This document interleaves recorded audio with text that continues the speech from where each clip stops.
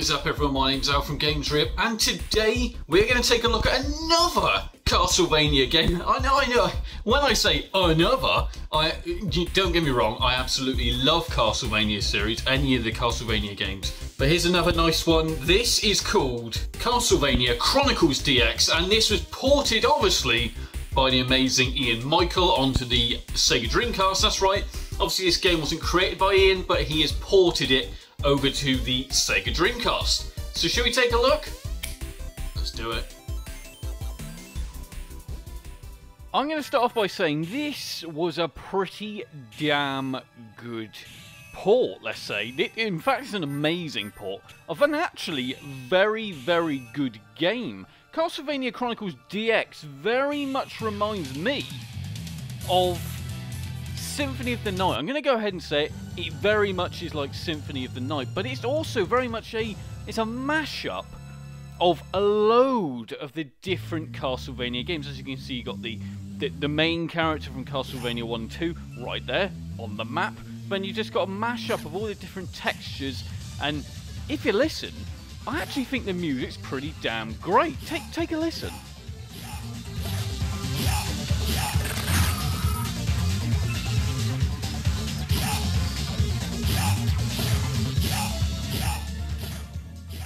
Now, am I right or am I wrong? That is, it's very much Castlevania music. If it was in the 90s, that's right, and you know, hyped up to a dance remix, I really, really like it. And I don't know. This is a crazy one. This one, like I said, this is a real mishmash, and a real sort of like, it's almost as if it's laughing at itself. But it's awesome at the same time. The action, the gore level is absolutely off the charts with this one.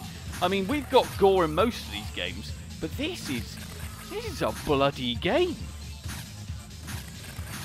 So let's talk controls with this one. This one plays, and I'm gonna be honest with you, it plays so damn well. It's so easy to control. And let's face it, most Castlevanias they're pretty well known for decent, sturdy controls, yet there's no difference here. This game is really, really easy to control. Now, you can use the analog stick or you can use the D-pad. I personally say use the analog stick. It seems to play a little bit, I don't know, it just seems a little bit more real when you're playing it on the Dreamcast when you're using the analog stick.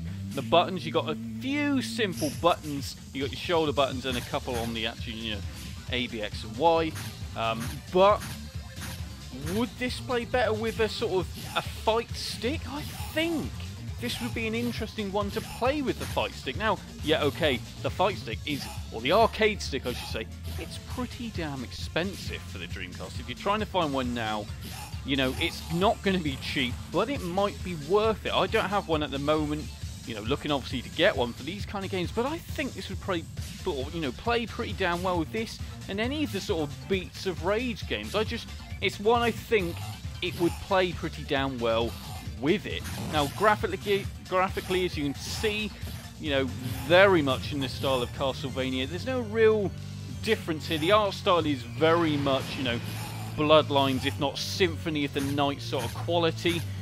So, you know, when we're talking about graphics, we're not talking about any sort of original game in the way it looks. So in other words, Castlevania 1, 2, 3.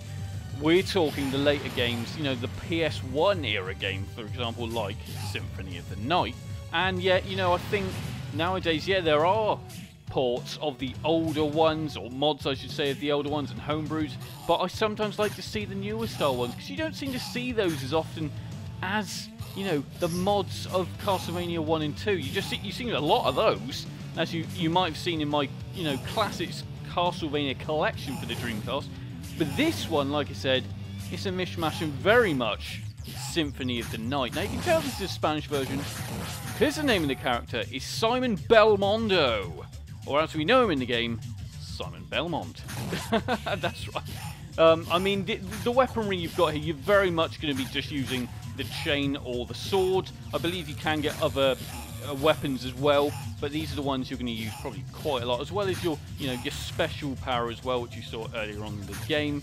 So, yeah, this is overall a very, very good homebrew and a nice little port that Ian's put over to the Sega Dreamcast. Like I said, it plays pretty damn well. No glitching, in fact, not a single glitch at all.